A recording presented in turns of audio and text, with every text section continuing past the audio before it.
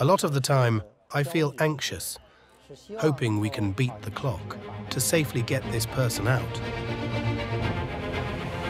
It originally would take 1 to 2 hours to manually deliver life-saving equipment to the front line like AEDs and life detectors. Now, with DJI FlyCart 30 in as little as 4 to 5 minutes, usually even less, we can get this equipment to the patients. Each rescue operation requires coordination between departments. We are an urban search and rescue team, mainly doing earthquake rescue. In collapsed areas where we can't get through, we have to use other tools for assistance. If we use drones, it could be a matter of 10 minutes. Especially with helicopters, we coordinate with them for air-to-air operations. Compared to helicopters, the delivery drone is cheaper to operate and is more flexible, especially when selecting takeoff and landing sites, as well as effectively using the airspace, etc. This is very helpful for a volunteer organization like ours.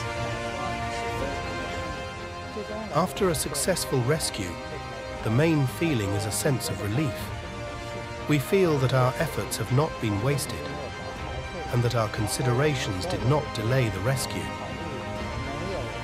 At this moment, we feel a little more at ease.